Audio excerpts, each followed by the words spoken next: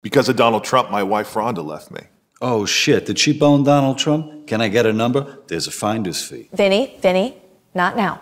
Whoa. Alex, how is your wife leaving you President Trump's fault? After the election, I became a major player in the resistance on Twitter. I would tweet things like, Trump is a liar, or President Cheeto needs his kofefi, several dozen times a day.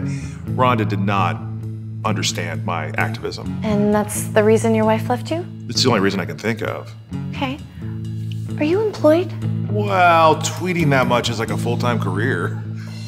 But no, I do not have a paying job. And I understand you have a drinking problem. I do drink, sure.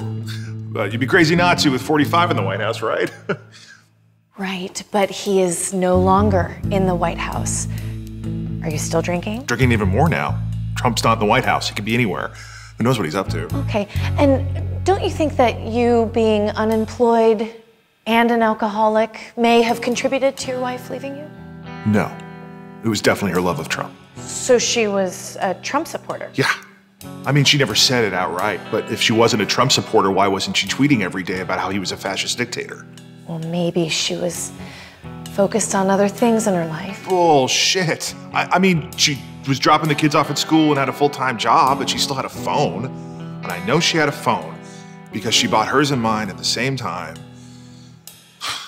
Family plan, which I no longer have because of the divorce.